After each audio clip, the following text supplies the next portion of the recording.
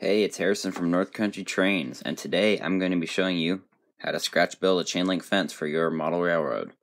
I'm building mine at HO scale, but this can fairly easily be adapted to any scale. I've gathered my materials here. You'll need a K&S Precision Metals 0.032 music wire.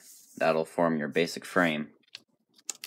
And then for the gates, if you want them to be operating, you'll need K&S Precision Metals 1/16 brass tube. I also have my HO scale rule and my mesh material. This can be anything that you want that you think is scale size. This is just some plastic mesh. They're kind of hexagonal, but you can use almost anything for that. Here I have some examples. Here's a fence gate that I made and a fence section. The first step, once you gather your materials, is to mark and cut the sections for the fence.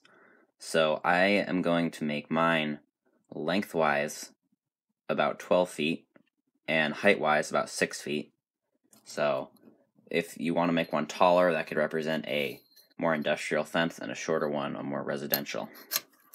So I'm going to use my HO rule and mark it off 12 feet. And then I just use some wire nippers. Find my mark. And make sure you catch both pieces. Then touch that up with the file and cut the rest of your pieces. One more thing I almost forgot to mention is to leave a couple scale feet on the bottom to stick it in your layout. Whether that be foam or wood, you need some way of attaching it. And on the top, if you're modeling a more industrial fence, you want to leave a couple scale feet for barbed wire. And this model was made for an industrial setting. I haven't bent it yet or installed the barbed wire, but this is what you would do if you wanted to put barbed wire along the top. For my somewhat residential fence, I am going to not be putting barbed wire. So I got all my pieces cut, and I have them here. I have two sides and then two cross pieces, and they're sitting on a piece of graph paper, and that is because I want to be able to make sure they are perfectly at 90 degrees to each other, and that'll just help with the lining up process. So rather than using glue on this project, I decided to solder it together since it's metal, and to secure them to the graph paper I use poster tack. I just take a little lump and stick it to the graph paper, and just like that. So once you're done, you should have something that looks like this. And notice I left plenty extra along the bottom, and that's just so I have plenty of room to stick it in the ground, into the foam or whatever I'm using for my layout base. So now I got the soldering iron heating up, and we'll get this thing together. So my soldering iron's heated up, so I'm ready to solder my first joint. Now, I made sure to put flux on the joint before I solder. That ensures that the bond is firm and clean. So, I'm going to try to work pretty quick. Get my solder in there.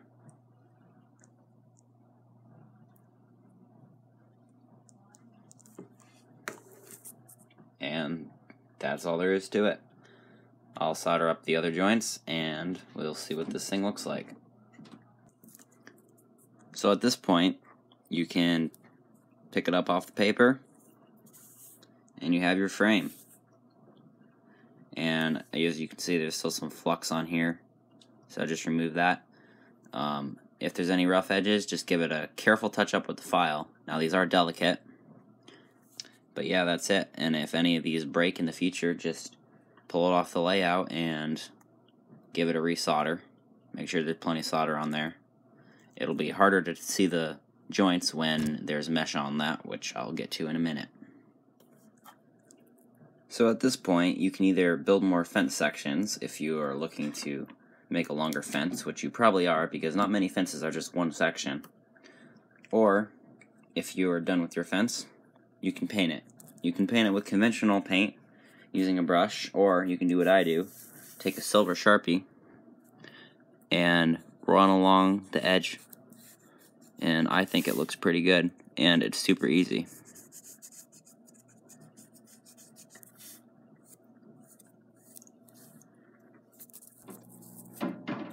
Next, you want to prepare your mesh material. So I have mine here. I'm going to cut it once I glue it to the frame, and I'll demonstrate that in a moment. But beforehand, I'm going to paint it silver with my Sharpie marker. Just going to hold it stretched out, get it nice and silver.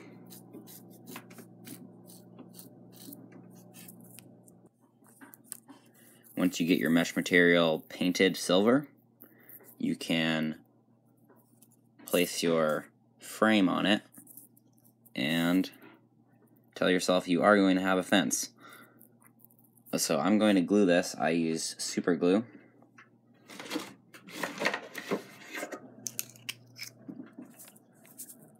Choose whichever side you don't like as much as the back of the frame. I'm just going to put some glue right around the frame where I want the mesh to stick.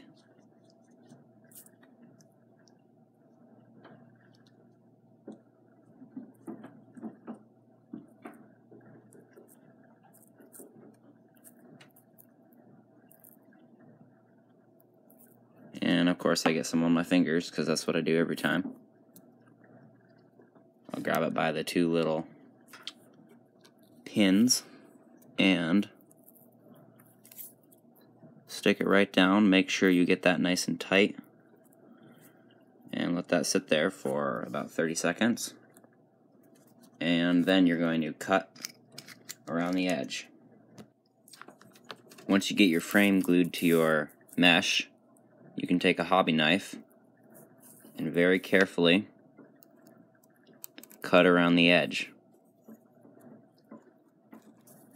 So after cutting around the edge and removing the excess material, I have my finished fence piece. And as you can see, I kind of rushed it on this corner and it tore away a little bit. But that just adds to the realism, because real chain link fences get beat up and the mesh tends to peel away from the frame. But if you want, you could reaffix that or just leave it as is. And I left a little bit along the top and bottom just to represent the extra that often comes on the rolls of this stuff. And that's all that it takes. And at this point I might go over around the frame with another coat of paint or Sharpie just to touch it up, and then I'll install it on a layout, or probably a small diorama in this case. So here I have my foam diorama, which I just put some ground foam on and I soaked it in alcohol and glue. And now installing the fence is as simple as hooking those two wires right into the foam. And as the scenery dries, the fence will glue right in there.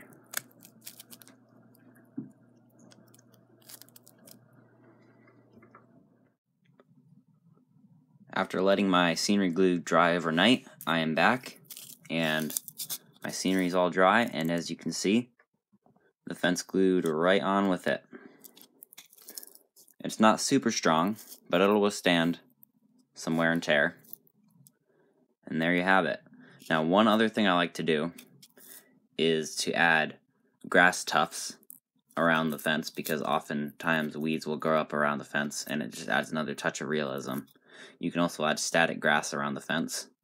Just be sure not to get any glue on the fence, otherwise your grass will stick to your fence and that doesn't necessarily look very good.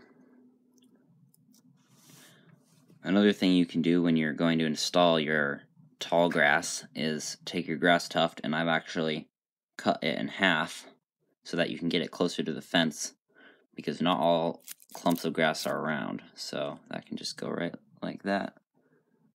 And I think that looks pretty good. Every fence needs gates somewhere. So to build my gates, I assembled the frame essentially the same way, except I added this cross piece for both for support and because a lot of real fences actually have that.